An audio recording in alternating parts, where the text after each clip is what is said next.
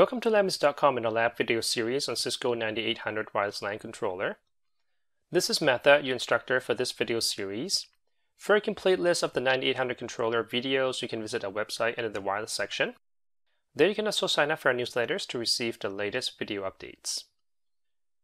This is our first configuration video in this video series, and we are going to start by going through a 9800 private cloud controller installation. And that's going to be on the VMware ESXi. Like I mentioned in the previous video with the introduction of the controller, the cloud version of the 9800 controller has almost the same features as the physical appliances. So this gives you actually a great way to start learning and also build your own lab, right? If you're just starting to get into the ESXi controller here. If you're dealing with the physical appliances, you're probably still going to want to watch this video anyway, as we are going to be doing controller initialization, which is very much applicable across all the controller platforms. The ARS videos that we have for the counterparts for this video is the WL0041, the Virtual Controller 7.3 VMware installation, as well as the WL0003, and that is the wireless LAN controller basic installation. So, like I mentioned in the past video, right, I'm going to try to point you back to something we did similar to this when it was the AirOS, so that way you guys can do a comparison yourself. All right, with that said, let's get started with this video. For our lab setup, we have a Windows 2019, which is our domain controller, DNS server, as well as a certificate authority server that we use in a future video. And that's sitting on the VLAN 32, our server VLAN, and the subnet 172.1632.0/24. Our domain controller is the IP of .40. On this same VLAN, we're going to be installing a cloud wireless LAN controller, right, LM-WLC1 right here, running off an ESXi server that we have. As far as connectivity, I guess we can also come back and reference this, but as you can see, the Gig 1 interface is going to be a dedicated management out-of-band, right, which connects to VLAN 99, and that's going to have the IP 172.1699.104. While the Gig 2 and 3, we're going to reserve that to use as a data trunk. Also, right next to that, we have a wireless access point, LM-AP1, although it's completely unconfigured. Sitting there, has been reset to a factory default.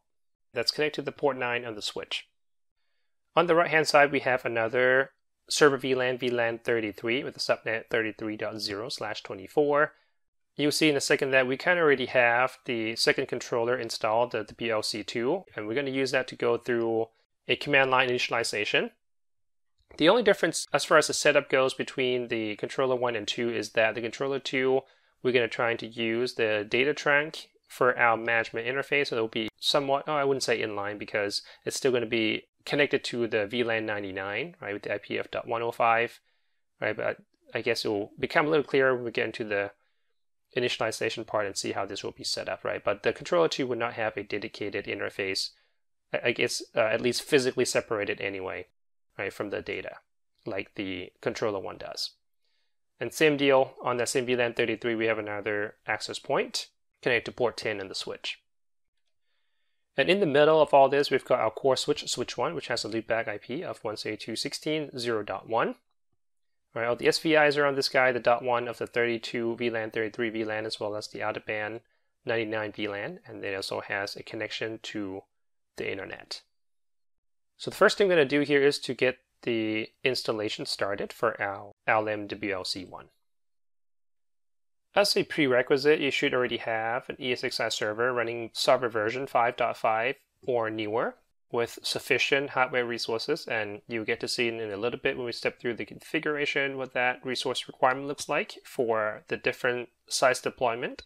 Then you should have also downloaded your desired 9800 CL ESXi OVA from a Cisco.com website. And finally, make sure that your environment has a working DNS server as well as internet access for licensing. Now I'm going to jump into our Windows 2019 here. We're going to use that as our RDP jump box to access our lab. So let me bring up the Rdp Session.